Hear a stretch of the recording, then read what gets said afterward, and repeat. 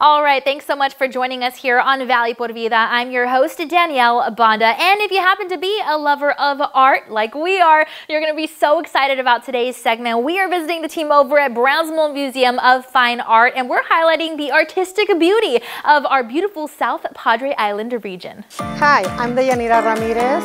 I'm happy to announce the museum is hosting piano and art classes on Saturdays. Here with more information are Ada and Jessie. Hello everyone, I am Albeltri, Education Coordinator. Hi, I'm Jesse James, a new instructor here at the Brownsville Museum of Fine Arts. On Saturday, BMFA offers piano classes for children and art classes for children and youth with Mr. Jesse James and Mr. Lozano.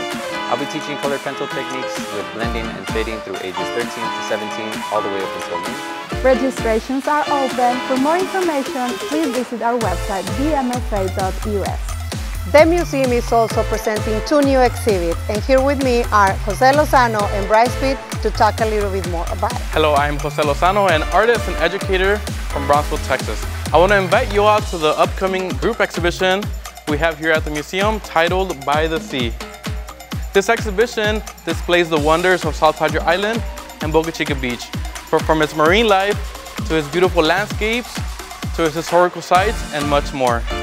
Experience this exhibition with us and find out how inspiring the ocean is to artists all over the Rio Grande Valley. Here are some of the artwork that will be on display. We aim to present our distinct interpretation of the beloved sea that has long captivated the community.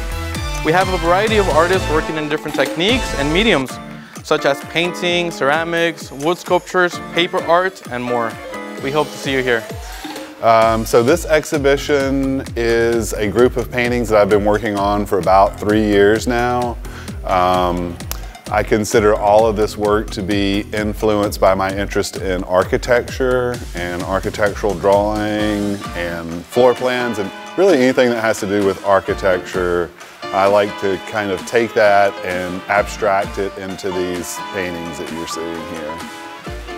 Yeah, well, ever since I can remember, I've been drawing as a young kid. That was my first hobby, was to pick up a pencil and a piece of paper. And then around my high school years, I started painting. And like most people, I started in a more kind of traditional, representational, painting animals and flowers and landscapes. And then throughout college and after college, I began to experiment with abstraction. But this is really the most abstract work I've ever done, is the work that's in this show. I consider it to be completely non-objective, completely abstract.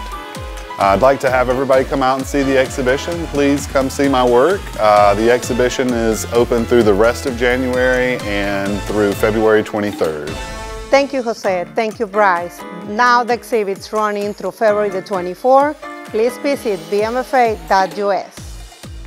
All right, well, thanks again so much for joining us here on Valley por Vida, and we cannot wait to see you here next time.